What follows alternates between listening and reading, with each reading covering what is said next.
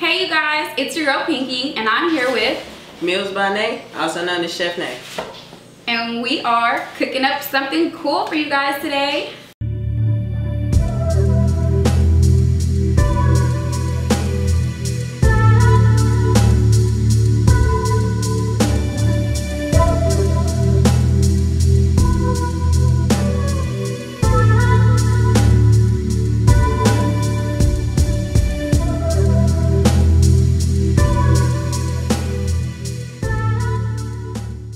Today we're making a spaghetti squash. There's gonna be a little bit of asparagus, mushrooms, bell peppers, and garlic in there. Toss in the basil pesto. The vegetarian way, right? Vegetarian way. Because I'm newly found vegetarian. But anyways, so how long you been cooking, Chef Nay? Ooh, professionally like 10 years, but like honestly, my whole life, for as long as I can remember, yeah, about 7. Why do you like to cook? And it brings joy to me, man. Like, I'm from the country, I'm from Memphis, and all my family, they're from Mississippi. Shout out to Tippah County, really. Yeah, so all of them, I'm used to Sundays, you know, we got Sunday dinner going, Thanksgiving, Christmas, like, it's somebody cooking. Hey, it's always something going on, and it's food in the center of that, so. Okay, hey. What's this right here? This right here is spaghetti squash. It's real popular with vegetarians because if you like me, you love pasta, this turns into spaghetti, hence the name spaghetti squash. You pull it apart and it has the consistency of spaghetti noodles. So you think like regular pasta is bad versus this pasta? Like what's the difference you think? A lot of people don't want to do a lot of starch, especially vegetarians. Like if you're trying to eat healthy, you don't want to do a lot of starch. Mm-hmm. So pasta is starch. So you got this, it's a great pasta replacement. You know, you're trying to get away from the carbs and the starches and all that. Try you some spaghetti squash. Okay. So you like it. Spaghetti squash. We're gonna try it today. We're gonna try it. We're gonna see so what's on top? So I put a little red pepper flakes on there because I love spice. A little bit of garlic, lemon pepper, a little bit of salt. I use pink Himalayan salt. To me, it just has a better flavor to it. Pink Himalayan salt. Okay, okay. Yes. So to get it like this, what should we do? So you're gonna want to season it. Then I put a little coconut oil on there too, just to allow it to cook a little bit faster, moisten up a little bit. So I seasoned it, put the coconut oil on there, rubbed it all in. I got my oven set at 450. So we're gonna pop those in the oven for about 45 minutes. When you pull them out, it'll be like fork tender, pull them apart, and then we're gonna get a sauce going. Okay. All right, so in our pan over here, we got some coconut oil. I got that heating up right now. You don't want to put it too hot. Coconut oil has a very high smoke point though, so I mean it ain't gonna burn that quick. But so what are we gonna do with the coconut oil though? Like what's going in here? We're gonna put the garlic in there first. You want the pork? Okay, we're gonna put the garlic in here first. Gonna let that saute up just a little bit. Okay, so how much garlic should we put? Just like a little bit? I use about 2 teaspoons. More people, if you really like garlic, you can use more. I mean, I love garlic, but garlic you don't want to give it that much of a garlicky taste because this one is actually gonna have some basil pesto in it, and that has a lot of garlic. Okay, what is this? Basil pesto. Oh, this is like the sauce, I guess? Yes. It's gonna be our pasta sauce. So we want to saute up our garlic just for about 30-45 seconds. Let that start getting aromatic and everything. Start smelling that. I do. It smells really. I love garlic, especially the smell of garlic in your whole house is just the best feeling. Alright, so once we get that garlic going for a little bit, we're gonna throw our red bell peppers in there. I think probably when I first got cable, I was like 8 or 9. Yes, no, for real, TV. I was like 8 or 9, and I found Food Network. I like stumbled upon Food Network, and this was like Emerald was popping like hard. This was about like 2000, 2000. Right. And Cash Money was taking over. You feel me? So listen. I started watching Food Network all the time. I watched Emerald. We watched like Good Eats. I forgot the one. Man, Food Network really helped a lot of people out. No, for real. Food Network. That was like a good time when Emerald, like you were saying, Emerald came out and like Charm City cakes and like all the cake decoratings came out. So it did inspire me to like want to be artistic and create stuff. So I can see how that inspired you. Oh yes. Well, we're from the South, so we had a lot of Southern cooking. you know, high carb, high fat stuff. So it's like now that I'm getting older, I still enjoy. I still have that southern cooking, but I try to incorporate healthier versions of that. You know, I try to get away from doing like cabbage with neck bones and all this stuff, and I do some Brussels sprouts now. Right, Brussels sprouts are good replacement. But it's hard to eat my Brussels sprouts without some bacon. Like I really love bacon with my Brussels sprouts. Yeah. If you haven't had it, she got you. Hey, no, for real, I got you. I get you a nice little honey soy Brussels sprout, put a little bacon in there. We're gonna have to do that next time. Next time. Definitely. Keep watching. Okay, so what's next? Alright, so, you want to throw the mushrooms in there for me? Yes, got us some mushrooms. Little portobello mushrooms. Don't be shy. I want to make it pretty, you know. Alright, so we're going to cook this up just for a little bit, about 3 or 4 minutes. Let that go on. Let it brown up. Let it do its thing. You feel me? Okay. So what else do you do in your free time, Nay? Oh man, I work all the time. You are cooking for people? Yes, at a place? I do my own catering, meal prep, and you know, private dining and everything. I do that, but I also work at Yard House. So, y'all ever in Urban, Yard House, Las Colinas, come to see me. I got you. I got you. I'm in the kitchen whipping it up all day. So, what's your like plans with your cooking? What do you want to do next? Is the big step or leap for Meals by Nay? Well, I've always, because I went to culinary school, and my main focus was catering, event planning, like large scale wise. I've stepped away from the large scale just a little bit, or I do still want to do my catering, but I'm now more focused on like artist catering. I've cooked for several rappers out here. So more celebrity home cooking. Yeah. So like green room catering, because that was when I worked at House of Blues. That's the one thing that I noticed. We did all the like artist riders and everything, so that whenever they come in, what they want to eat, and in their green room, you know, we do that. And it's cool, but most of the time it's just like wings and pizza and stuff. So the celebrities just want wings and they just want like wings and pizza, and it's like, that's cool, that's quick. They got a huge entourage, so they don't. Have you met like, what's like the most famous person you met? Just through your cooking? Ooh.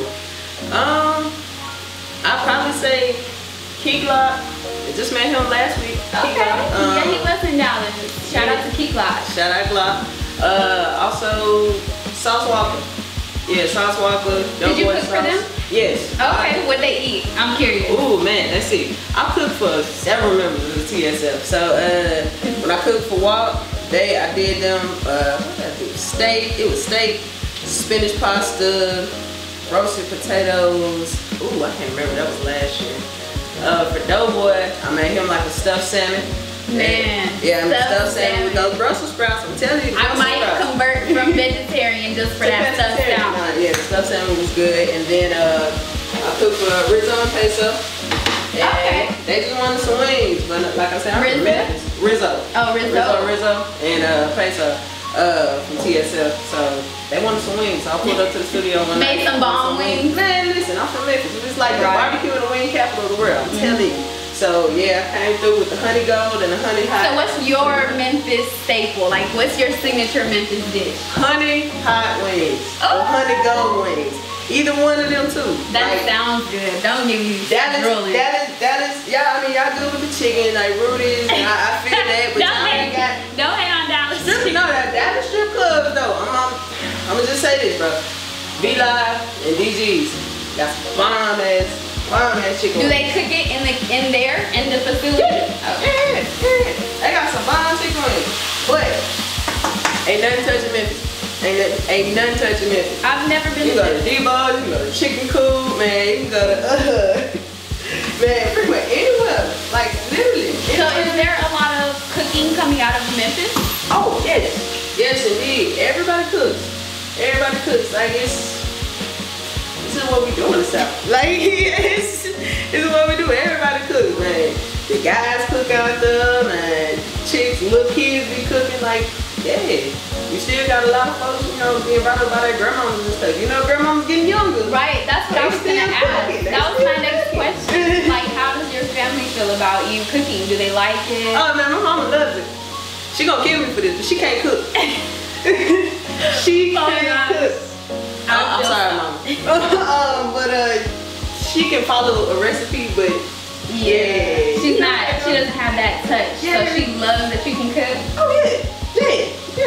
That's dope. I bet that's like every mom's wish to have their own personal chef. Yeah, she loves it. She loves it. Make sure you check out Pinky's Picture Books. It's the new cool way to have your pictures in front of you, and you can show them to everywhere.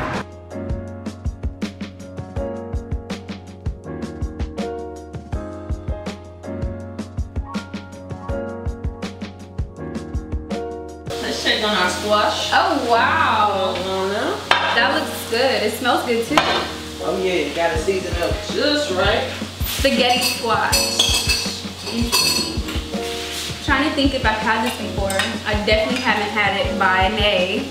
Oh man, so you haven't had it then? I'm just gonna let you know that. I'm very interested.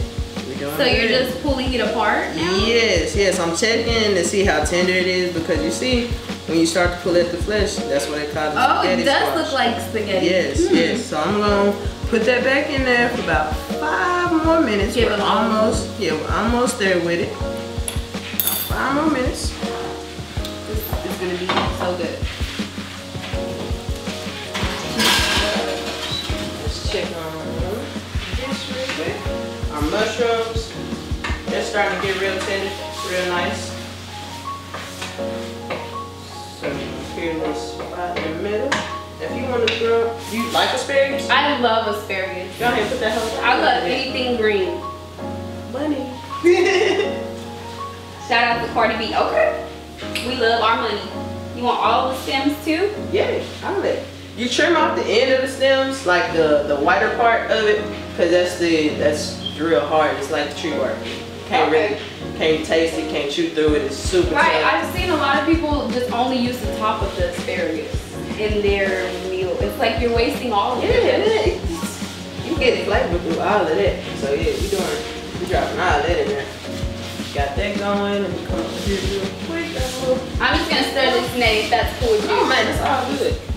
Don't let me burn our meal though. No. That's why we got it on I cannot cook for anything. See, that's why we got it on low. I don't need you to burn nothing. She got it. Talk about Nay did it bad. Say Nay don't burn no meals. Nah. It would never happen. So what is your end goal with your business? Like, what would you want to retire as? Like, what's your end? If I could be Obama's like personal chef, then my life would just Even though he's not in office anymore. Even though he's not in office, man, he's still in the office in my head, man. That's forever president right there. Shout out to Obama. Shout out Obama. You feel me? That would be major, but honestly, my true goal, I just want to touch everybody with my cooking. You feel me? I just want, cooking. It brings me joy, and I see a lot of times when I cook and when people eat, it's like, dang, that's good, or whatever mood that was going through before, like it completely changes it. She's not lying. And that's what I love, man. Fellas, y'all know y'all girl get mad, you tell her let's go get some food. Instantly change her whole mood. She hangry.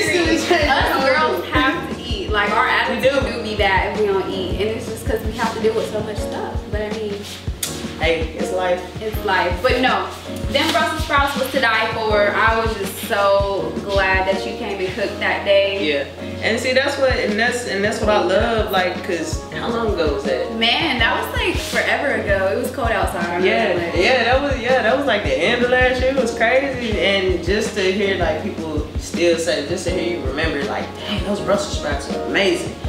Like, cool. Right. And I didn't even know you were vegetarian, so that was just like, I forgot. No, she had told me and I had forgotten actually to bring something. Just so I was like, you try to include vegetables in all your meals? Oh yeah, everything's gonna be. What if you have like a customer just like, I hate all vegetables, don't even try it? I tell her whatever the meal is that I'm gonna make, I tailor it to whatever customer I'm doing. If you don't want veggies, hey, I want to give you some veggies, but if you don't want them, I ain't gonna do it. So I mean, that's what I do like with my meal prep as well. I feel like it would be so easy for me to just be like, okay, cool, I got chicken, I got pork, I got fish or whatever. I sit down and really talk to a person and see what they like, what they don't like, any food allergies they have, and I tailor a whole meal prep, a whole meal plan to them. Okay, so have you helped people lose weight just off your meal plan? Yes. When I first started doing meal prep for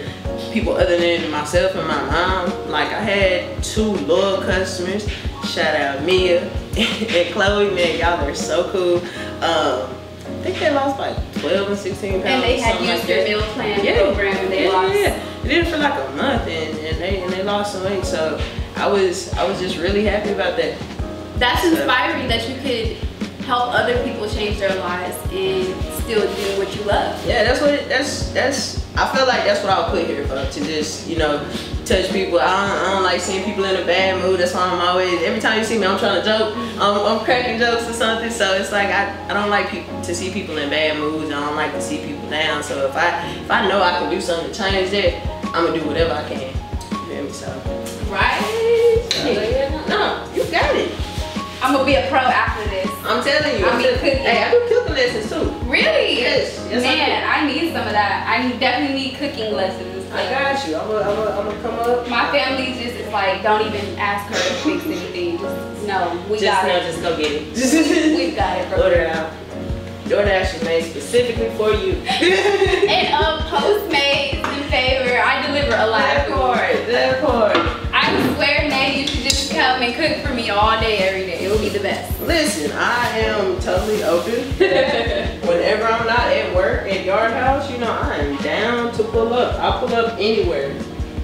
Like a lot of my clients now are like producers and stuff, so they got late night studio sessions. I get off at like 11:30, 11:45. That's right up your alley then. I pull up, like, yeah, so.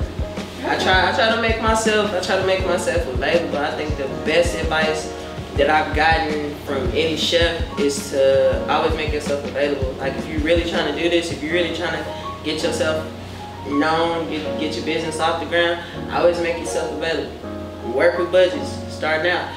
Like figure out a way to do it. And that's what I've been doing, and it's opened so many doors for me. Do you have any other pieces of advice, maybe like words of your own, something you had to deal with that you just know? Have faith. Like have faith in yourself, for real, because everything ain't gonna go super fast. Like I started this January 1st, 2018. And for 6 to 7 months, I really didn't get nothing. Like I make plays here and there. I got a few people hit me up, but a lot of things I was doing for free. Right. Like I was giving away so much food. Do some free I was giving away so much free food just to be like, all right, cool. I got some cards. Just but take a picture with a card. Right. Yeah, definitely know your worth. Know your worth, because now I let folks know I can't do nothing else for free, and they respect it. Like your business. Yeah, they respect that, and it's like, I still work with your budget. I figure out what we can do. Maybe you can't get a whole meal, but I got you on something. Be available, be flexible. Yeah. Just and have faith. Take that leap out on faith, and don't worry if it's slow rolling, because it's gonna happen. Everything happen on time. Okay. Oh yeah. So what's next for you? All right. Ooh. Yeah, we done. Baby's up.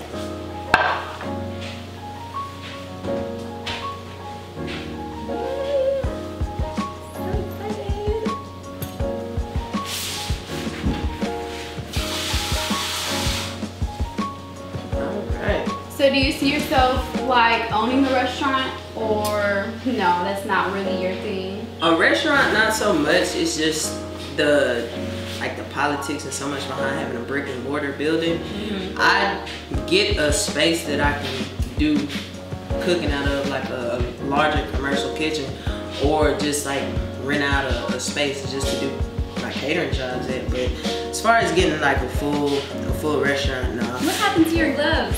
Oh, I got some over there. This is hot. Those are gonna melt if I put that on here. That is true. I dare you put yours. No, I'll pass. Oh, I'm just saying. She's trying to burn me, y'all. Never. Wow, it looks way different than before, though. Yes. What a difference that time made in the oven. there. Do that.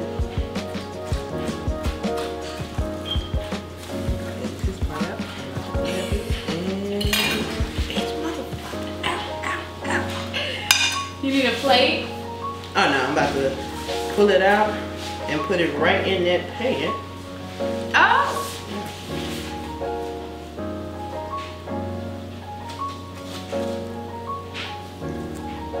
I always wonder who was the first person to do this. Like, who Man, like seriously, who thought to pull this stuff apart? Stuff out and just make noodles out of it. Like for real. Have you created like any weird or just like really good but not normal combinations for food?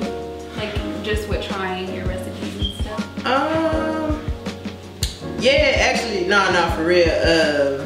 This dish, it's on my Instagram. It's like one of the biggest liked ones that I have on there. It's a whiskey shrimp pasta.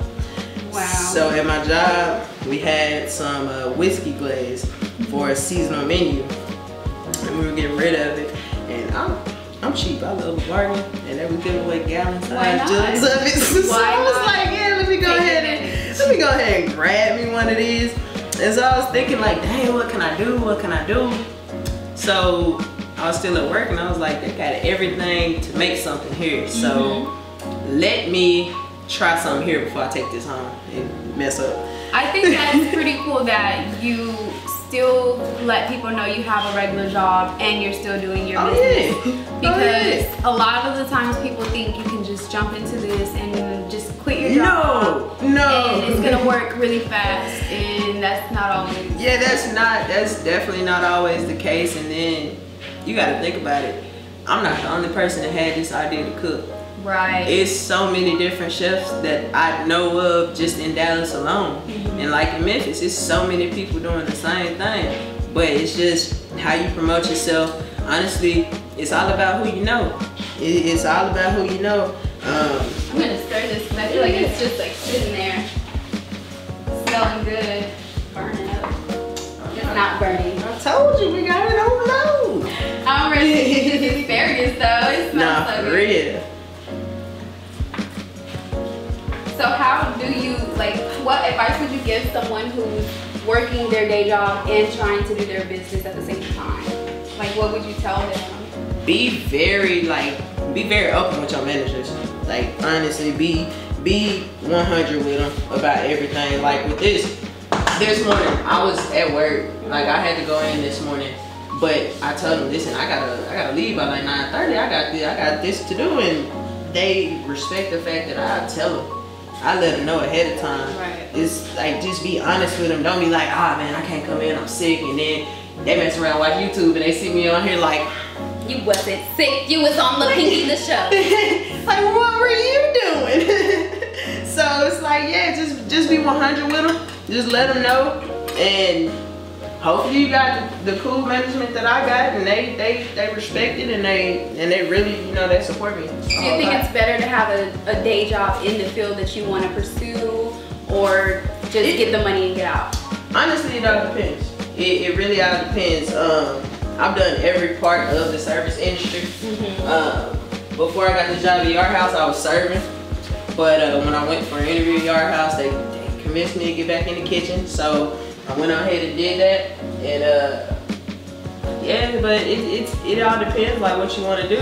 You can want to be a real estate agent, and it don't really matter what field you're working in. As long as you got some money, you know, to get your house or something and sell that house. I mean, hey, just have the time. Right. Just have the time to invest in yourself, and still keep that time to relax and chill. Like, cause it's stressful. Working in the kitchen is stressful. And then working in the kitchen for yourself, trying to build a business and worrying having about a day job as well. Yes, it's super stressful. Right. But it's like I got a good support system with my friends and like my mom and stuff, and so I know how to don't bite off too much. Don't bite too much. I like don't go overboard with it. Like, yeah, you can say no. It's cool to say no sometimes. Like if somebody's like, oh, can you come cater for 150 people? No. You can't do that by yourself. I can't do it. It's only me. I can't do it. And unfortunately, the other day I had a video shoot, but I couldn't make it. I had to go to work. And It's like, man, that's guaranteed money right there. As opposed to, yeah, I could cook for y'all this one time, but they got me on payroll. Right. So it's like, yeah, you gotta understand when to say no, and when it's okay to say no. It's just okay. Yeah. What's next? All right. So we got our asparagus. They are nice and soft. We're gonna add the pesto? Yes, we're gonna add our pesto, and then we're gonna take the spaghetti. Okay. Throw it in there, mix it all together. Another thing about being a real chef, like, measure. You no longer need to measure. No, it's like, yes, you know. I've done this for so long, like I know what stuff tastes like, and I know that's enough base strong, but okay, but you got all this asparagus in there too. You wanna kind of balance out those flavors. I got that garlic in there too, and these, it's got a nice flavor on its own, but you want to give it that full body. So right. Yeah. Okay. So we've added the pesto after the asparagus is softened up. Yeah. We've scraped our spaghetti. Scraped the inside of that. You want to grab this. This is very hot, so be careful when you're doing this at home. My hands are like steel. Done this quite a few times. Crazy.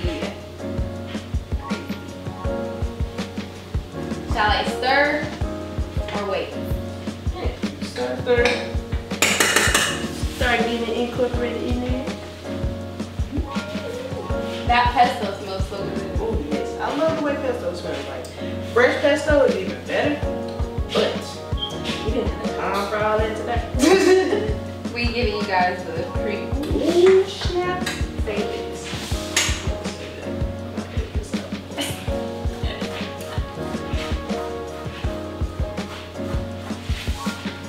Yeah, fresh pesto smells so much better, but we're giving y'all the quick and easy 30-minute meals version of this. 30-minute meals by Nay. See, I like that. I'm gonna copyright that. I hope you don't want nothing off of it. Oh no. I just make sure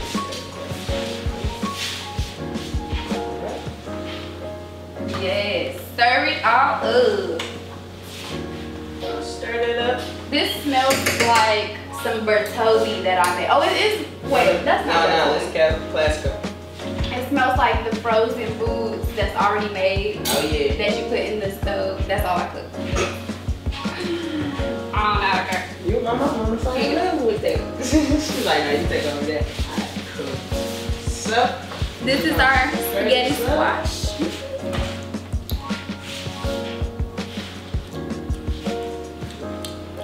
It doesn't really have a flavor. Yes! That's your serving dish. You can use a plate for this as well if you don't want to, but I mean, it looks so beautiful, like putting it back inside. I heard someone say we eat with like the majority of our eyes. Yeah, you eat with your eyes first. Presentation is everything. You eat with your eyes first, definitely. Yay! That's why, you know, like the pineapple boats, those sell very well. Pineapple, oh, because they put the food inside of the pineapple. Yeah. This looks so great though, man. Yeah, and we really didn't even use but like 6 ingredients if you think about it. Yeah. Maybe 7-ish, 6 ingredients. Asparagus, bell peppers, garlic. What? Where's the fork so we can try it now? This is the best part of cooking. Trying. Where's your fork? Look. Can't forget about Yes! I want to like, so you guys see. Meals by Nay. What is this? Spaghetti squash. Spaghetti squash. Asparagus, mushrooms, Bell pesto. peppers, pesto. Oh, I was gonna say, this was gonna be vegan until she did this. It was gonna be. Now I can get But I'm vegetarian, so we eat our cheese, our vegetarians. I could give a vegetarian. Now vegan, that's sweet. Let's dig in. Alright. Yes. I'm excited. Right. My hair is orange. really like this. I'm gonna have to make this. It's a real good flavor. And I don't like it when the asparagus are like too soft, so it's just perfect. I'm so glad you put that cheese on the end though. Cheese definitely adds the finishing touch to everything. Cheese is the best. Like, no offense to vegans, I just don't understand how y'all do it. No cheese? Vegans, I've tried vegan cheese, it's not the same taste like cardboard. This is really good, Nay. Really good flavors. Really great. I like it. Meals by Nay, you guys. It's a winner. Well, we're gonna sign off. Thank you so much for coming out to the Pinky the Show. Hopefully we'll see more of you. Meals by Nay. Oh, definitely, definitely. Y'all check her out.